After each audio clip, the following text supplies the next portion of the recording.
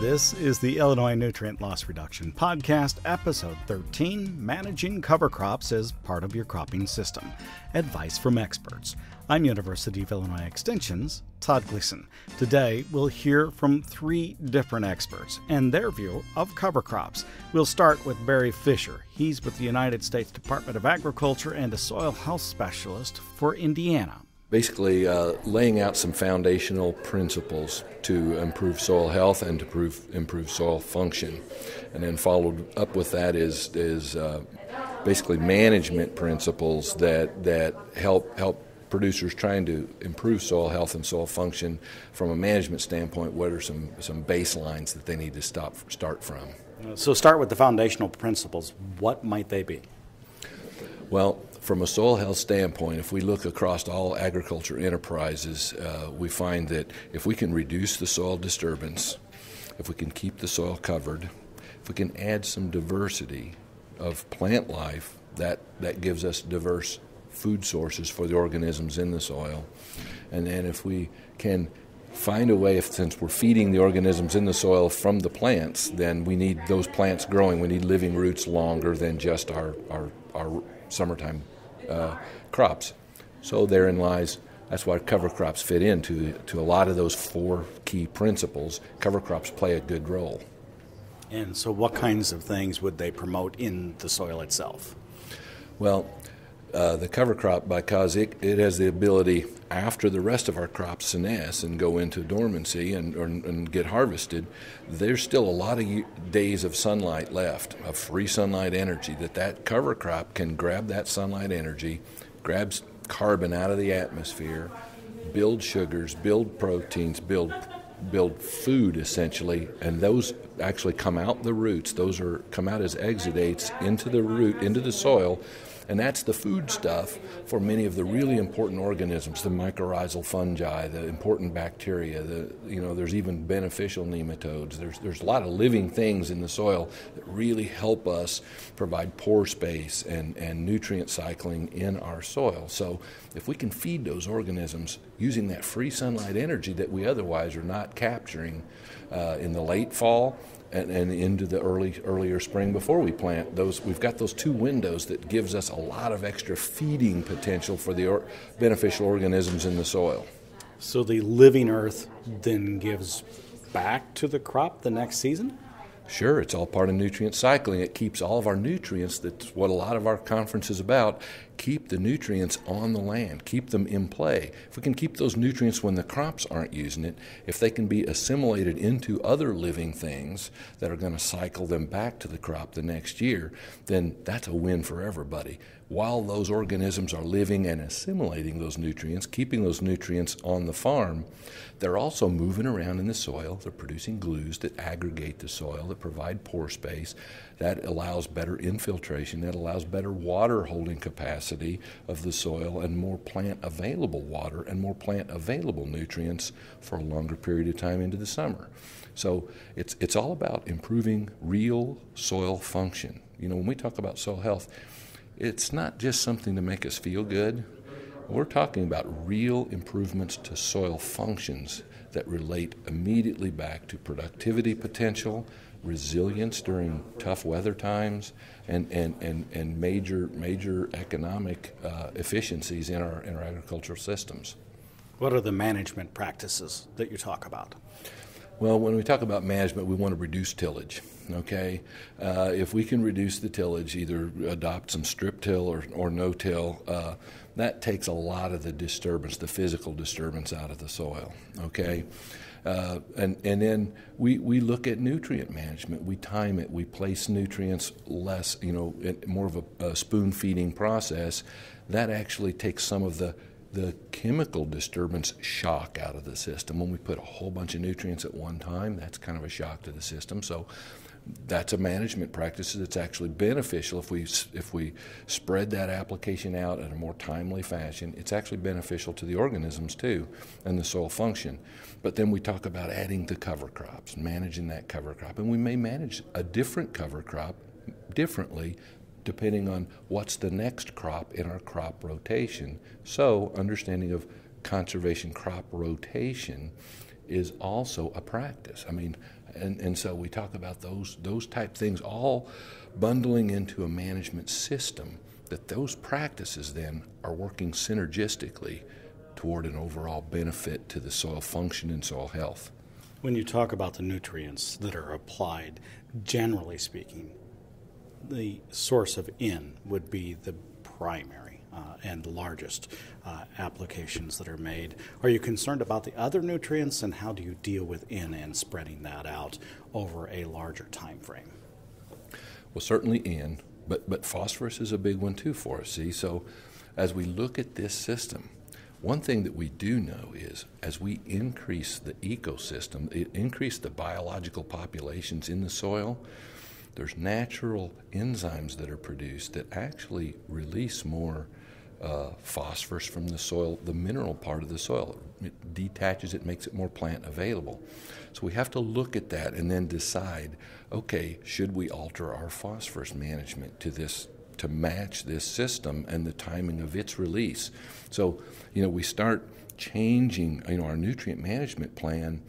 We still focus on the 4 R's, but those 4 R's may change as we change the carbon cycle and change the some of those. Nitrogen the same way. If we can get a nitrogen management so that when we're spoon feeding and we get those organisms in the soil, bacteria is very high in nitrogen. So we've got a good bacteria cycling and some of the organisms that are in there cycling, they're making a more stabilized source of nitrogen in the soil, that it actually gets released in the summertime during maximum uptake. So it provides kind of a good nutrient and nitrogen management tool. Just the biology itself does, if we know how to manage that. One final question. The 4 R's stand for what? Right rate, right time, right source, and right place. Thanks so much, Barry. All right, thanks. Barry Fisher is a soil health specialist with the United States Department of Agriculture. He's based in Indiana. Eileen Kladuvko is also in Indiana, but at Purdue University, where she serves as an agronomist and looks into cover crops. I asked her about her experience with them. So cover crops generally are a very good tool for improving soil health by improving aggregation of the soil, or the tilth of the soil, the friability of the soil, allowing water to infiltrate into the soil easier, for roots to grow better in the soil, for better aeration, water holding capacity, nutrient recycling. If you don't have a problem with soil tilth, and there will be a lot of soils in Illinois, maybe Indiana as well, that don't have that kind of a problem, does it matter very much? I guess I would argue that although people think they don't have a problem, their soil actually isn't as good as it could be. We actually have a lot of crusting on soils, even though they might be high organic matter soil, and so improved aggregation and friability and rooting at the surface can then allow for better water infiltration and better aeration and better nutrient cycling within that soil. So even though people might think they don't have a problem, it's not as good as it could be. How much of the soil profile are we talking about here? Cover crops will really affect the top couple of inches, but their effects can actually go down a couple of feet because their roots are going to be going that deep. And how quickly is the effect? For some effects, you can see something already within the first year. The improvement in the friability and tilt of the surface happens with a good cover crop growth the first time you grow it. Can you give me a couple of definitions first for tilth? Yes, tilth. Tilth is that quality of the soil related to how it feels and how it breaks apart, and will roots be able to grow through it, and is it the kind of soil you would like in your garden that you could kind of crumble apart easily. So organisms can get in and out of the soil, earthworms can grow in the soil, your roots can grow. And friability, give me that definition. Friability is how easy it is to break the soil apart, to crumble the soil in your hands. So if the soil's in a moist condition and you can easily crumble it, that would be a friability. And why are these things good for crops? Those types of things help crops because it helps the crop roots, first of all, grow, and secondly, function and take nutrients up. So the plant is not going to grow very well if it can't extract nutrients from the soil, and improved friability helps with that. Turn your attention to water quality and the impact that a cover crop might have there. Cover crops are very effective in scavenging or trapping nutrients that are in the soil that would otherwise be lost when we don't have a crop growing. So, for example, in much of Illinois and Indiana, we have a lot of water that flows through the soil in the winter into tile drains, and they carry nutrients like nitrate when there's no plant there to take them up. If you have a cover crop there to take it up, it will pick up that nitrate and keep it from getting into the tile drainage water, and then recycle those nutrients in subsequent years for use by your cash crop. How efficiently? How efficiently do they work? They're very efficient. They'll cut the losses by about half quite often. Now, you don't get to use all those nutrients immediately. It's kind of like putting money into the bank, but in a CD, not into an account that you can extract right away. And that's part of our challenge is talking about we're saving these nutrients, we're building our bank account, but we don't get to withdraw it all right away. Over what kind of time frame are we talking? Probably 5 to 10 years, which is the challenge, that cover crops are long-term investment, and they're not generally going to pay a return over the short term. Do we have that depth of research yet to understand what that return really looks like? There's a lot of research going on, but the timing of when it's released is very complicated, of course, based on what the weather is, based on how much cover crop growth you had, based on exactly what your crop rotation is, what your soil type is. So there is a lot of work going on right now, but we can't provide people with a very definitive answer on your soil. You're going to start getting that back in 4 years or 6 years or 7 years. We don't know that yet. Are there best management practices for the use of a cover crop, and are they regionalized? Yes, there are best management practices for the use of a cover crop. They're somewhat regionalized in the sense of where we have different climate. We know that when you're further north, you're going to have different concerns and different practices than when you're further south. So yes, there's a lot of advice. There's a lot of good advice available from NRCS and Extension in our different states. Can you give me some of those BMPs? Well, one would be to grow something like a cereal rye before soybeans, which fix their own nitrogen. And when you're first starting out, don't plant cereal rye before corn because there's the potential to tie up nitrogen. If you do plant cereal rye before corn, then you want to terminate it early, and you want to use starter nitrogen so that the corn crop is not hurting for nitrogen early in the season. You don't change your overall nitrogen rate, you just front-end load the nitrogen a little bit earlier so that the corn crop can get at it. Corn is the problem in the rotation that includes a cover crop. However, I think that's related to how early it's put, somewhat to how early it's planted. With the earlier planting dates for soybeans, do you anticipate that there will be a problem there at some point as well?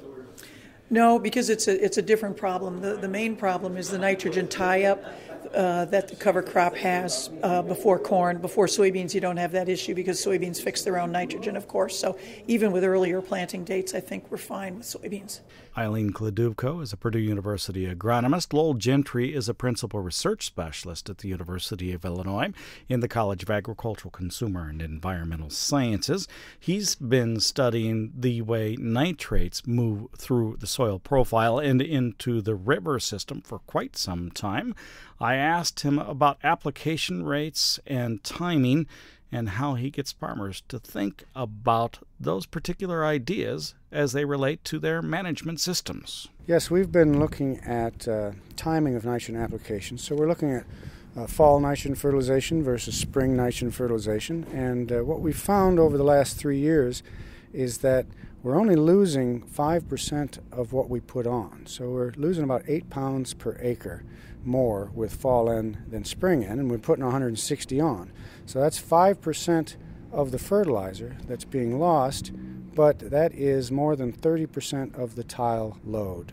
And so we might be losing 24 pounds per acre, but 8 of that came from fall end. So that's where that 30% comes from. So something for producers to keep in mind as they move forward into their growing seasons year after year. The other thing that they'll be interested in is your topic for the day here at the Cover Crops Conference, and what kinds of things you've been able in your research to discover as it's related to using these in a crop rotation for grain. We've had really good luck with cereal rye after corn, ahead of soybean. And in a warm winter, and we had 2 of them, 2016 and 2017, we had very good establishment and good growth of the cover crop, and that reduced the tile nitrate load by 40%. And there was even a beneficial carryover to the next drainage season. So we were very pleased with that kind of performance, and it did not affect the soybean yields. We're pleased with that, but we're not sure what we should put in front of corn now after soybean. We know there's quite a bit of nitrogen lost to a tile just from mineralization following soybean. You've got that low seed-end ratio material, and nitrate is nitrate. And it doesn't matter if it came from organic matter or from fertilizer, it can leach. So we need something in the rotation, I believe, after soybean. And so this year we've tried annual ryegrass and radish ahead of corn. And it doesn't look very good right now as far as these cold temperatures. It looks pretty dead. We're hoping it comes back. Where the cereal rye is hardy and it looks better. But we're worried about cereal rye in front of corn. You have to kill it so early to make sure that there's not a yield drag. We're killing it so early, then we don't get the benefit to the tile. So we're also interested in trying wheat as a cover crop ahead of corn, and killing it with Roundup before we plant corn, just like we would any other cover crop. And we might try that if this annual ryegrass fails this year. So annual ryegrass at this point is what you think is the best option for producers who want to try this. What other kinds of things might they consider? And this, of course, will happen in the fall of 2019. Right. I have not tried as many different cover crops as I would, of course, like to. We're limited by space in these studies, and I'm sure today at this conference we'll hear some other ideas. But I hear folks talk about triticale and also winter barley, but then I hear downside to both of them, that the triticale forms so much root mass that it might negatively impact corn. And then I heard recently that the winter barley may not overwinter very well, especially like this last year. So we like cereal rye at this point because it's just so winter hardy. And we've tried oat and radish, so we've tried things that winter kill in front of corn, and we need that benefit of the spring growth. So the oat and radish that winter killed had no effect on the tile nitrate. It provided some cover, but it didn't take up enough soil and to reduce the tile load. What are your best set of advice for putting this cereal rye in place in the fall? We have tried both seeding into standing corn and also waiting till corn is harvested so we can drill. And clearly drilling is the most reliable. But if you knew there was a rain coming and you had it set up and you could fly it on right before rain, then you can get good establishment. But it's all about soil moisture if you're flying it on, and it's been hit and miss, and you hate to see a failure. So, but when it did fail, when we flew it on, then we drilled it. But that's added cost. But from an experiment standpoint, we wanted a cover crop, you see. So I think drilling it after harvest is the most reliable way of doing it. That's Lowell Gentry from the University of Illinois. We also talked today on the Illinois Nutrient Loss Reduction Podcast with Eileen Kladubko from Purdue University and Barry Fisher from USDA. He serves as a soil health specialist in Indiana. I'm University of Illinois Extension's Todd Gleason.